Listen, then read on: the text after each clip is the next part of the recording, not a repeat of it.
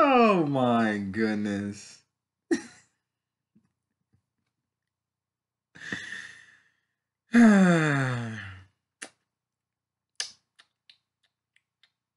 You know, I'm a Bears fan, and I love how sometimes I always ask myself the question, why did I just end up falling in love with this team? Why did I like the mediocrity we were getting?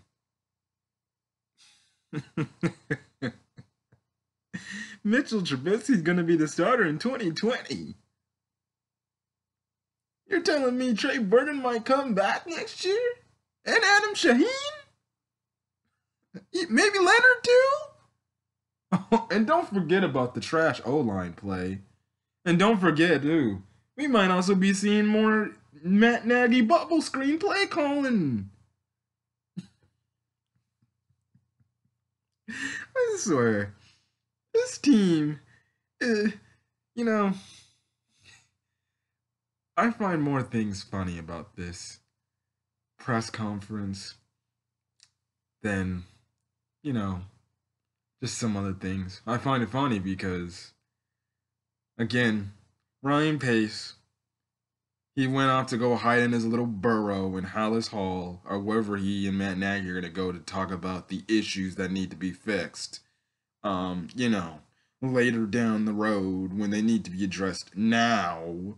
Um, you know, I just find it funny how Ryan Pace is such. Actually, I find it so great that Ryan Pace will actually stick to his gums. And you know what? He still has the courage of his convictions to basically still trust in every one of the failed draft picks outside of Roquan Smith that are still on this team that they can turn into great players.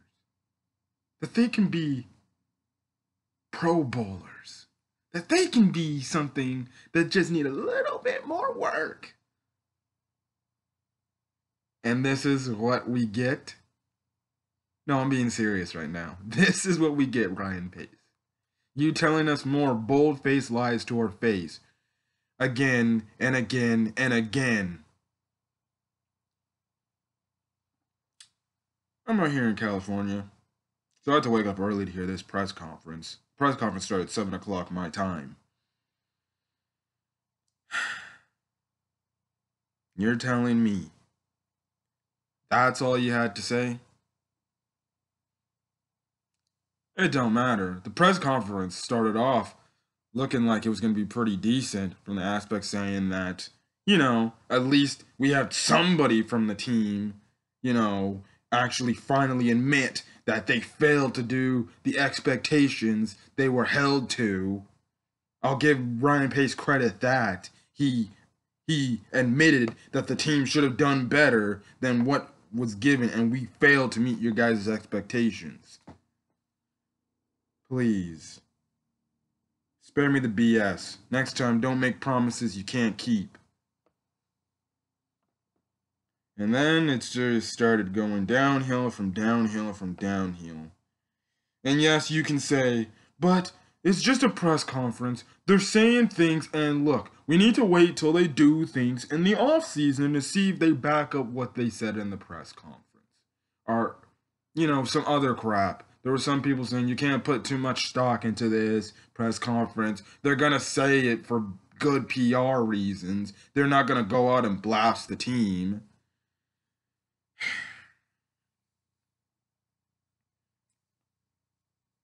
And yes, I know that. What they need to do in the off season is obviously do things and get some things done.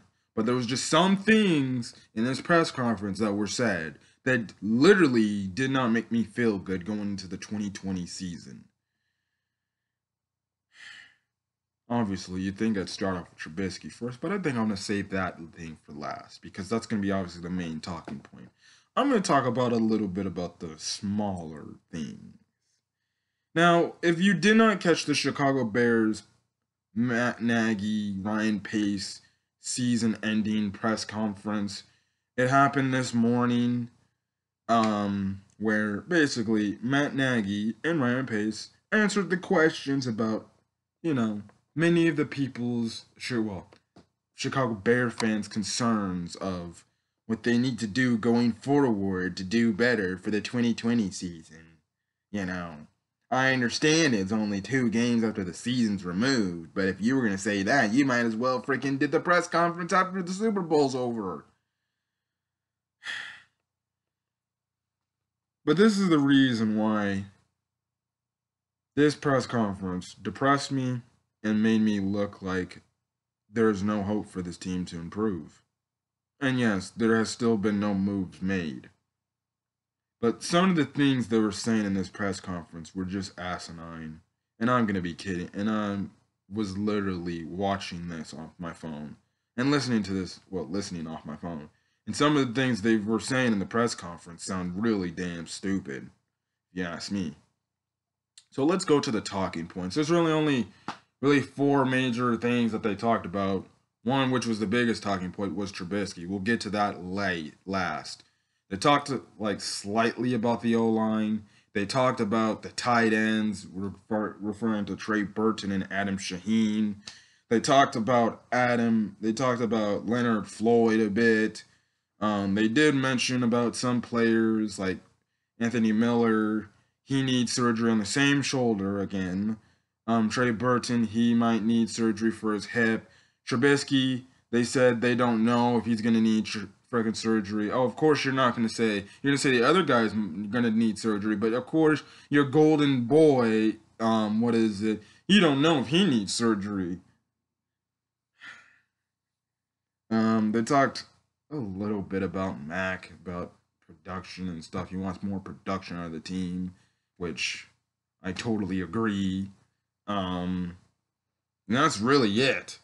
They also talked a little bit about Nagy's play calling, stuff like that. And and then that's really it. That's really some of the only points of talking about they talked in this press conference. Not much, because most of the questions they were asking were mostly about Trubisky. Like I'll give the reporters credit. They kept the heat going with the Trubisky questions because literally they were pinning them to the ears and stuff like this. I'll get to Trubisky last because I have something to say about that. And you already know my stances on Trubisky if you've seen my videos in the past. Anyways, let's talk about Leonard Floyd first because they brought it up. The fact that they said they really like what Leonard Floyd's been doing.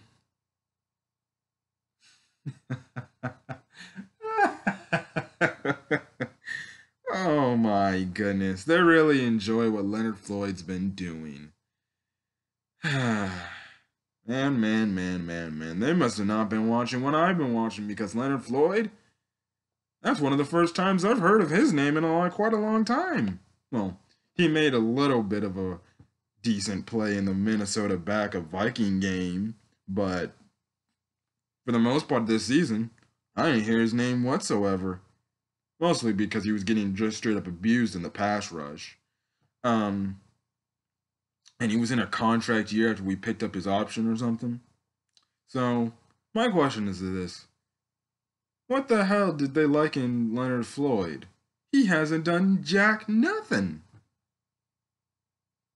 He was a no sighting this year. So, he only had 3 sacks on this season. The only game I remember him showing up really good was the first game back in week 1 against the Green Bay Packers. After that, he was dead the rest of the season. I barely heard even a mention of his name. Same goes for Khalil Mack too. But whatever. Okay, they like a pass rusher who's didn't do anything this season. So okay, let's move on. They talk a little bit about the tight ends and Adam Shaheen and Trey Burton. I'm going to get to Adam Shaheen first. The Ryan Pace was talking so glowingly about Adam Shaheen, like he really is still going to fix and mold into the tight end he always saw. Baby Gronk. when the dude is horrible this year to the point he just got benched and basically was put on IR when he was still healthy, which goes to show the dude was never good, and he never will be good. Cut ties with him, get rid of him now. But it looks like, from what Pace said, Shaheem's under contract. So, that means we will still move on and progress with him, and we'll see how he got. Ryan Pace, you can cut guys who are still on contract, You can just release them outright. But, okay, let's not address Adam Shaheen issue. The inconsistencies were with him always not being on the field. No, the inconsistencies with him was being hurt, and when he does get playing time on the field, he doesn't do anything for us. He's a literal coward. That's what happens when you draft guys from Division III schools that you never hear of before. Jesus. You'd think you draft, what is it, Division I players. Nothing wrong about Division III football players. But the chance of them being decent to good players in the NFL, that's not seen every day. Again, another flop on that on your part, Matt. Not Matt Nagy. Ryan Pace. So continue to suck off Adam Shaheen. And if he stays on the team next year and gives you again no tight end production from the tight end spot, again, I'll be the first ones to say, we told you so.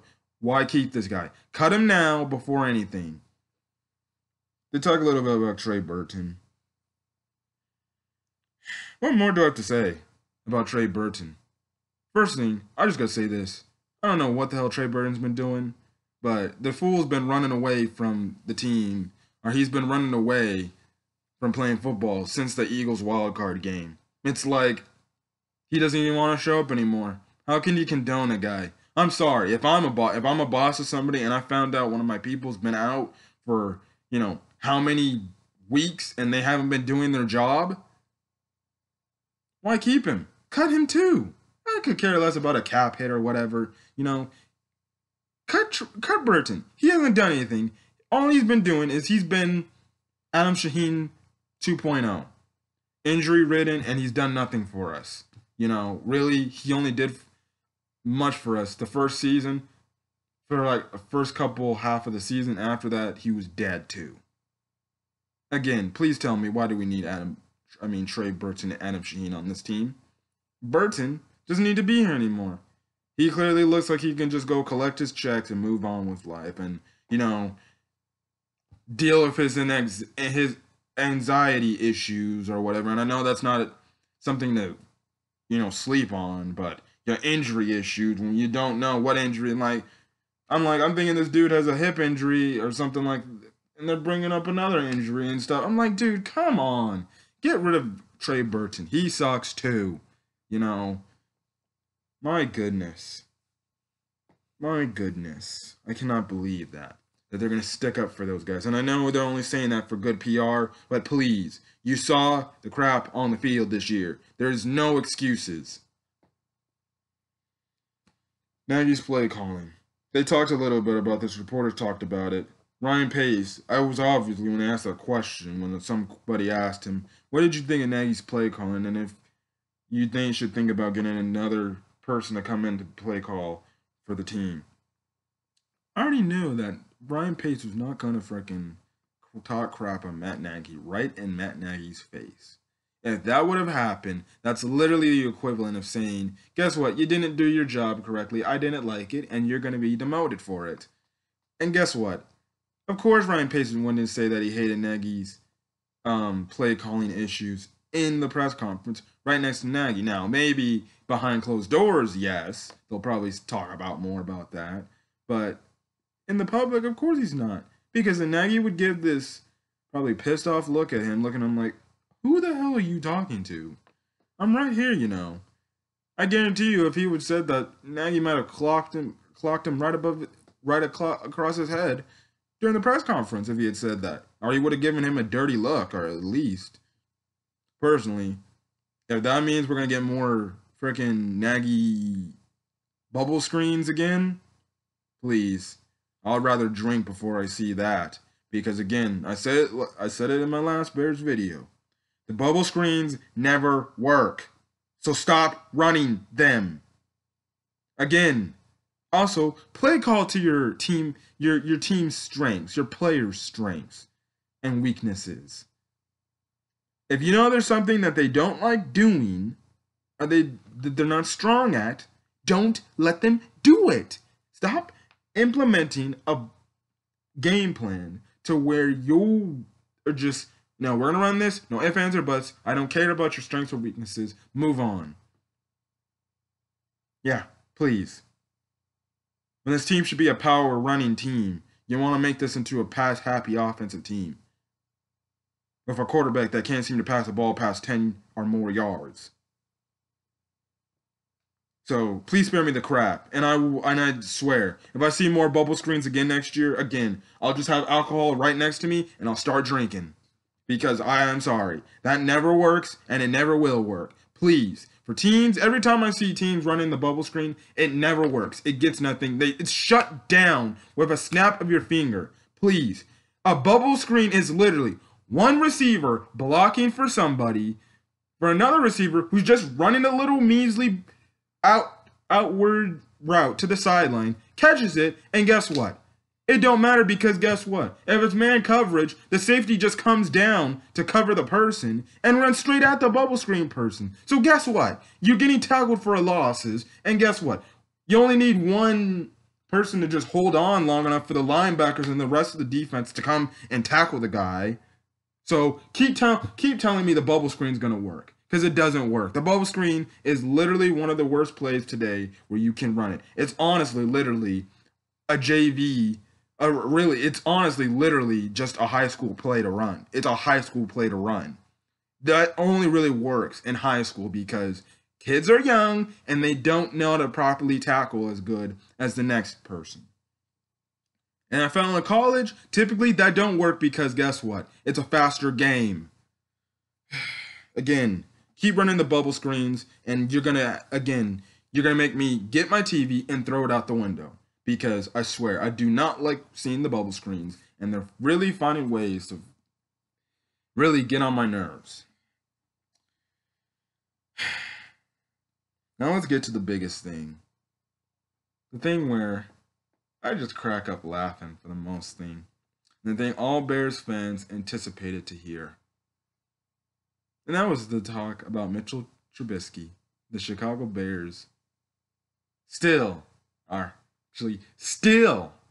your starting quarterback, Mitchell Trubisky.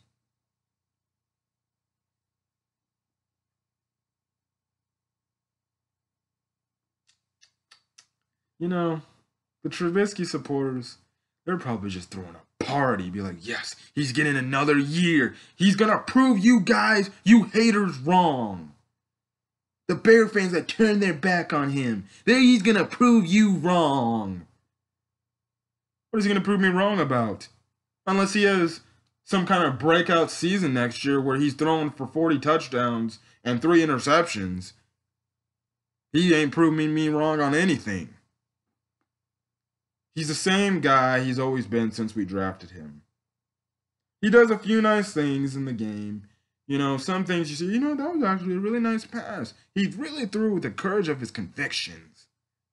And then you have other times where you're questioning, like, the hell are you doing, idiot?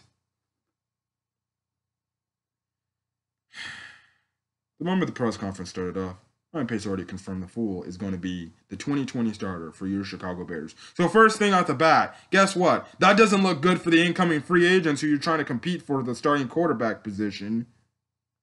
Yeah. I'm obviously better than Mitchell Trubisky.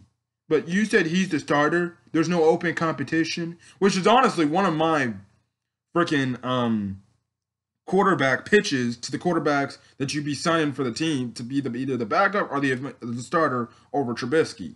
And the standpoint is, I would say this. Listen, it'd be open competition. Anybody can win the starting job for the quarterback of this team. But yet, you want to bring back Mitchell Trubisky, Oh, also another thing, they did not talk about the 5th-year option. They'll probably pick it up anyways because they have to if they're gonna, unless they re-sign him to a stupid extension. Um, but yeah. Why is he the starter for 2020? I don't know why. And this goes to show that maybe Brian Pace needs more freaking glasses. Because I'm sure he did not watch, this past Sunday's game when Mitchell Trubisky barely got across and barely could pass over 200 yards against a second string defense in the Minnesota Vikings. I hope I'm guessing he didn't watch the Green Bay, not the Green Bay game, well, the first Green Bay game. But I was talking about the Kansas City game against Patrick Mahomes, where he literally was garbage for most of that game, if not the entire game. What else? What else? What else? What else? Oh yes, the Denver Broncos game. He was garbage that game too. Oh wait. There's another game. Oh wait, no, the Saints game. He was terrible. Oh, and he was coming off an injury, off a bye. He was awful. Wait. The Philadelphia Eagles game. He wasn't that good either. And then the Rams game, yes, he was garbage. Well, he was all right. Who else? Who else? Who else? I'm trying to think of any other opponents where he literally did next to nothing. Oh wait, it was almost half the season. And when he played good, he played against the bad teams, like 2 times against the freaking Detroit Lions. Oh, the Detroit Lions have one of the worst passing defenses in the league. The Washington Redskins? Oh, they were garbage this year. What's else? The Dallas Cowboys, we know, look, the Cowboys are overrated as hell. I can point out almost more than 10 games on this dang schedule where he was literally trash for most parts of the season. And this is the guy that you want to be your starter going to next year? Yeah, please spare me the BS. I cannot wait to make my season thoughts video. Because clearly these guys are blind. Well, Ryan Pace is blind. He must sure have a lot of confidence to stick in with Mitchell Trubisky when he showed up in, literally nothing. He gave us nothing this year. Again, Ryan Pace, clown. Clown at his finest. You cannot lie to me. How is this guy, blah, blah, blah, blah, blah, deserves to be the starter next year when the dude could barely even do anything? The last game should have been the game where it's like, okay, this guy just don't have it. He can't even beat backup defenses. He can barely get past backup defenses, but they're barely throwing over 200 yards. Yeah, they said, well, he needs to be more consistent and he needs to definitely improve. Yada, yada, yada, yada. We've been saying that since the season started, dude. You're now saying this on January 31st, New Year's Eve, saying that he needs to be more consistent. Please. Please, please, please. And then Matt Nagy's talking about him, saying the number one thing I need him to do is to be a master at reading coverages, different types of coverages.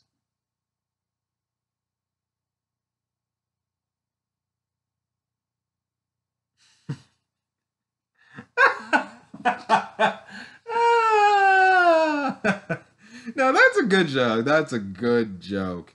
Be a master at reading defensive coverages. Make me laugh when you got a quarterback in him that he can't even read a defense the moment the defense is out on the field. And you want him to read coverages better. Again, the idiot can't read a defense the moment the line is set, everything's going, and he looks around and stuff like that. Even with Nagy in his ear, he can't read the defense.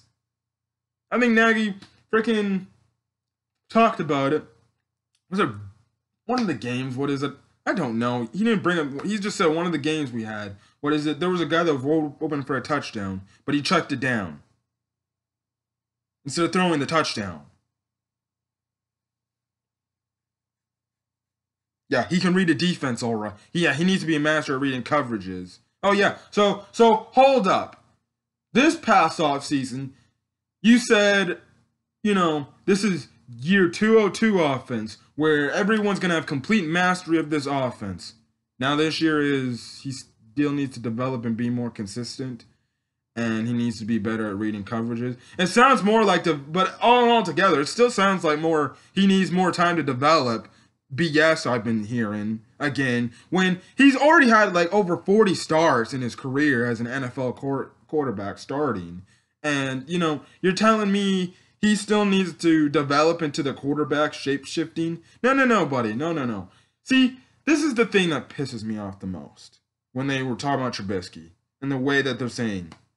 And this is the thing that upsets me about the Trubisky fanboys and the supporters saying he needs more time. We don't have more time. This team is running on a short leash. A short leash. That defense is running on a short leash. More and more, if you waste your time with this guy like you did with Jay Cutler and Rex Grossman and other quarterbacks in the past who haven't turned out to be good for the Chicago Bears, you're only wasting the defense even more.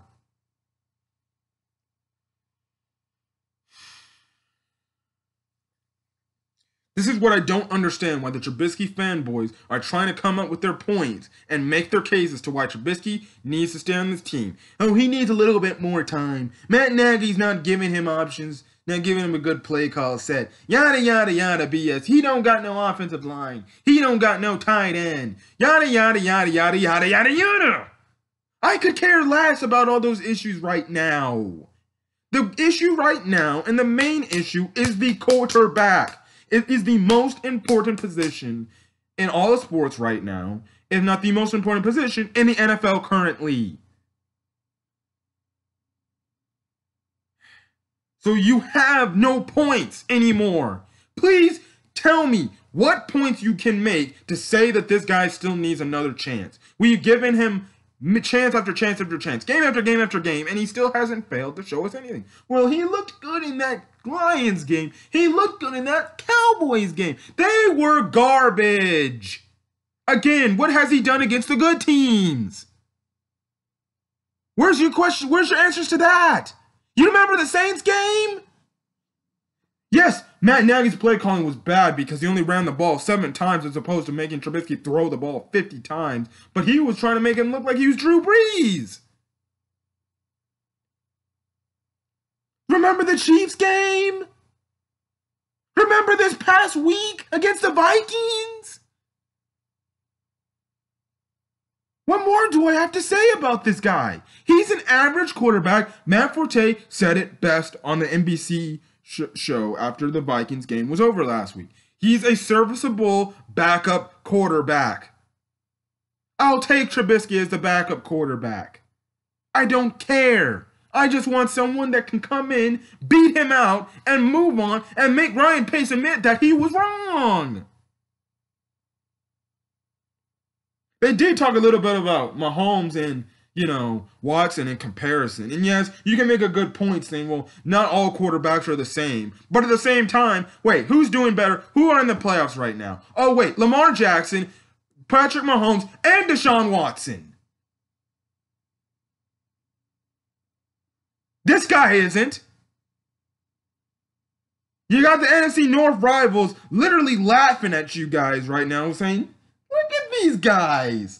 These guys know this dude sucks. Lions. Well, we have Matthew Stafford. He's a nice quarterback. He can do us some things. It's just, we just, have bad management. Viking fans. Kirk Cousins is just basically a slightly better version of Mitchell Trubisky, but whatever. And then you get the Packer fans laughing down. They're like, we've always owned the Bears anyways to begin with, but now we're going to own them more for the next 2 years again? Okay, because we have nothing to fear. They have no quarterback again. Please tell me, Packer fans would be feared if we at least had Deshaun Watson on our team, if he had made the right draft. And yet you want to stick with this bum? Please, spare me the crap. The dude can't not read a defense. How much more learning does this dude need to have? How much learning? Because the way he's learning, he's looking like the way they're talking about it, or his way is looking like he's learning like he's going through elementary school, then the middle school, then high school, and then 4 years of college, and then, yada, yada, yada. It's like they have some high aspirations, like he's going to turn into some great quarterback, like he's going to just click it, and then all of a sudden, he becomes the next Tom Brady, or next Drew Brees, or next Aaron Rodgers. I've been hearing a lot of comparisons. He could be the next Drew Brees. Drew Brees didn't really start off too hot when his career started. And then guess what? He turned it on in New Orleans, and boom. I don't have time to waste, another decade for another Drew Brees? Or a potential Drew Brees? And what happens if he eventually turns into that type of quarterback 5 years down the road? It'll be too late, because guess what? The defense will half the defense will be gone. They don't want to waste their time. We won't have near subsequent weapons like we... See, this is the crap I'm talking about. And this is what I'm talking about when the Trubisky supporters say, he just needs more time. He has no time. His time is up. But I'm guessing, well, in my opinion, his time is up. So...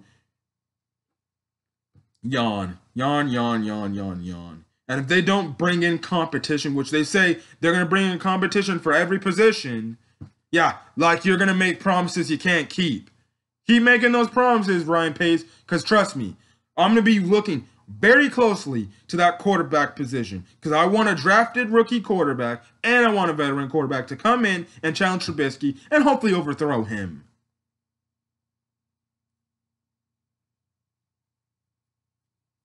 They better be looking at film a lot this good and say that blah, blah, blah, blah, blah, blah. This team, it's not going to go anywhere with Mitchell Trubisky at the helm. I don't know why Ryan Pace just doesn't see that. He's just being an idiot. He's just being an idiot. If you're telling me that Mitchell Trubisky deserves another year of starting as the Bears quarterback, you're lying. You're lying. You can say you're giving up all hope and you haven't seen what he could really do. I've seen it all. He's just an average dude. Just admit it, Trubisky supporters. He's an average dude. You can believe, but anyways, the Trubisky supporters, you can believe whatever you want.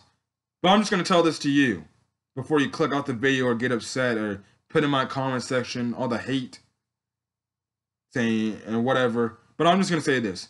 When next year, if he has a bad year again, I'll be the first one to tell you, I told you so. And if he proves me wrong, I'll give credit where credit's due. But I'll be the first person to say, I told you so, that this was a fluke, this was a mistake, and it won't work out. I'll be the first one to say, I told you so. So, for the Trubisky supporters, they can F off with me, because I could care less. The Trubisky supporters are in some la-la land thinking he's going to turn out to be the next Aaron Rodgers of this division. Please, you can only dream. What more do you have to see? What more do you have to see? So, yeah, the Trubisky supporters, they can F off in my opinion. I don't see how you can support this guy who hasn't done anything. As for Trubisky, you better get up on that lab, buddy, and you better start reading coverages, all sorts of defenses, and blah, blah, blah, blah, blah, blah. Because, man, this is a big year for you. Because if you fail to, if they get more quarterback competition up in there, this is it. Technically, your leash has been extended. So guess what? It's promising for Trubisky that he's going to be still the starting quarterback. But at the same time, if they get that competition in there, time is up and you are on the clock.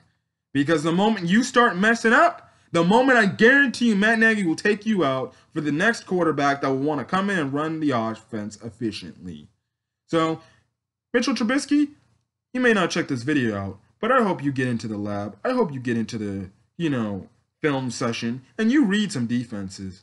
And I mean it this year. I mean it this offseason. The one thing you should do, like you should pray every day, is He needs to go up into the film study. He needs to go up into House Hall. And instead of chillax and having a good time, not saying he can do that, one time every day for at least an hour or two, you need to go watch some film. Critique yourself, and you need to read defenses in film. Because that's the only way you're going to get better, and it's the only way where you can find your ways to improve. Otherwise, your time, oh, it's going to be over by week 1. Anyways, this press conference was not promising at all.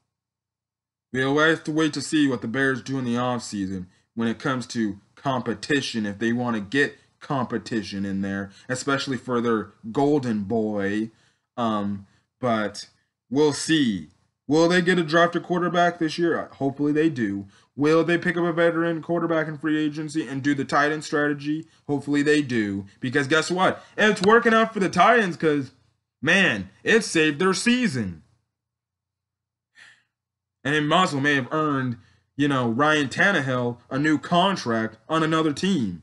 Some of these veteran quarterbacks, yes, they may not be good, but as they always say, maybe a change of scenery is always the best thing for them.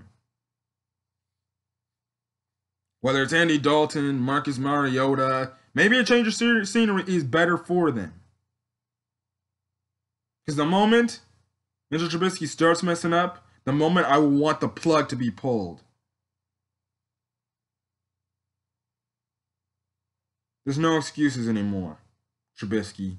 You mess up the first 2-3 games, I want your ass out of the starting lineup. I'm not here to play any more games now. This Bears organization is finding ways to piss me off even more. And again, the fact that they announced that live in person that Trubisky will still be the Bears 2020 starter, you're losing the fan bases. I said it before and I'll say it again. You're going to lose the fan base. You're going to have Bears fans stop watching if you keep this guy as a starter longer than what he should be. I'll just say this. If somehow he's here for another 4 years, you can best believe I'm never watching another Bears game till this guy is gone. And that's me as a Bears fan saying that. I will never watch another Bears game until he is gone. I'm not going to sit through another Jay Cutler situation again, where there's a quarterback that's here longer than how he should have been. We would save much more years if we had not have kept Jay Cutler for as long as we kept him. But if you want to do the same thing as Trubisky, I'll just let you know. I'm clicking off as a Bears fan literally till he's off this team. Because until they get it right, yada, yada, yada. They really do think the Bear fans are idiots. Did they not hear the boos in the stadium? That was called because of pathetic play calling and pathetic quarterback play. We'll keep booing. So going into next year, Bears fans, keep booing. Because guess what? It's looking like things are not going to get for the brighter. Even though they have an opponent list that looks like they can make the playoffs. And if they don't make the playoffs this year, guys need to lose their job. Matt Nagy, Ryan Pace, everybody's on the hot seat. Everybody's on the hot seat. This is a big year for the Bears management. A big year for the Bears management. I'll say that in my ending thoughts video now, which will probably be uploaded Friday. I know I said it would be uploaded either tomorrow or Thursday, but it's more likely going to be uploaded Friday. So it's a big year for those guys because they're on the hot seat now. There's no breaking it now. I think if they fail to make the playoffs again and they have another lackluster season again, jobs are going to be gone. Anyways, I'm going to get out of here. It's been Cam315. If you like the video, leave a like. If there's a comment you want to put down in the comment regarding this press conference and your thoughts on it, and again, the lies spouted by not only, and to an extent, Matt Nagy, but again, to the rat himself in the organization, Ryan Pace. If there's something you want to put in the comments regarding what he said, go right ahead. I'd like to hear your guys' comments. Other than that, leave a like on the video. Hit that subscribe button if you want to get more Chicago Bears content. Again, I'll say it. You'll be getting my season ending thoughts on the Bears 2019 season, which I will have a guest on that video and stuff like that. So other than that, I'm gonna get out of here. I'm going to see you guys on the next freaking video when it comes to this team. It's good to hear the press conference because now there's going to be points made for the ending thoughts preview. So until then, it's been Ken for 15. I'm going to get out of here. You guys have a great day.